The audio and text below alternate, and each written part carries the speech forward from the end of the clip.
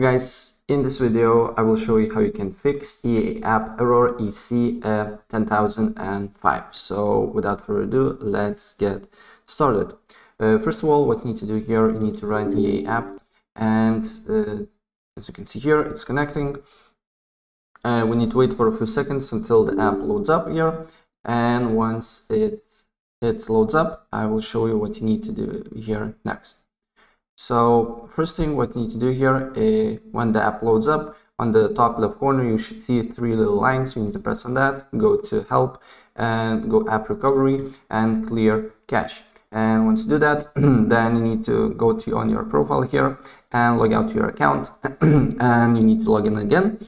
And if the problem persists, then another thing that you can do here, you need to close completely your EA app with the help of the task manager. As you can see here, first of all, close it from your system tray here, and then you need to look for tasks here. So as you can see here, there is no tasks left. And once you do that, then another thing that you need to do here, you need to press Windows and I key, and then press just write %sign app data %sign, press OK, and you will get this window. Then you need to go to app data local and you need to delete these three cache folders. So first one is EA desktop, another one is EA launch helper, and another one is electronic arts. So delete these folders, don't worry about that, it's just the cache files. Basically, just what you need to do here after you delete these files is to relog into your account on EA app.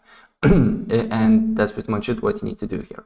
And if you try this and if the problem persists, then you need to go to your EA shortcut here, go to open file location, right click on EA launcher, go to properties, compatibility, and make sure to run this program as administrator. And if the problem persists, then another thing that you can do here is turn off antivirus, basically programs that you're using, third-party ones like Avast, Kaspersky, or others. So disable it, and also you need to write virus and threat protection here. And then here on virus and threat protection, you need to press manage settings, turn off real-time protection here. And then you need to scroll down until you see controlled folder access. Press manage controlled folder access here and turn that off. And then go back on exclusions here and just press add and remove exclusion here. Press yes, and then press add an exclusion folder. And then you need to go to your disk where you install the EA app, usually on your disk C, program files. And then you need to select electronic arts and select the folder like I did this here. And once you do that, then you need to close this window, and then on search just write Windows Defender Firewall and press on turn Windows Defender Firewall on and off, on or off, and turn off Windows Defender Firewall. And then you need to look if the problem persists or not. And if the problem persists, then another thing that you can do here is to basically change your DNS server addresses. And to do so, on the bottom right corner, you should see network basically icon here. Right click on it, go to network and internet settings, and then go to advanced network settings, more network adapter options. Right click on it, go to properties. Make sure that protocol version 6 is off here, and also then you need to select internet protocol version 4.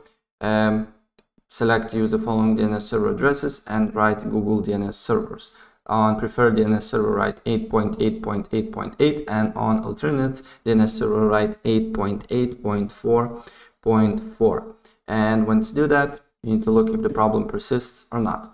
And if the problem persists, then what you need to do here lastly is to open up your CMD or command prompt and just right click on it, go to run as administrator, press yes, and on this line just write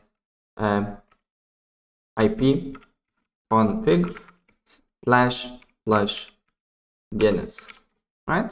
And you should get this message here, successfully flushed DNS resolver cache. And the problem should be fixed. So yeah, if I help you out, please press like button and subscribe for more. Take care. Bye.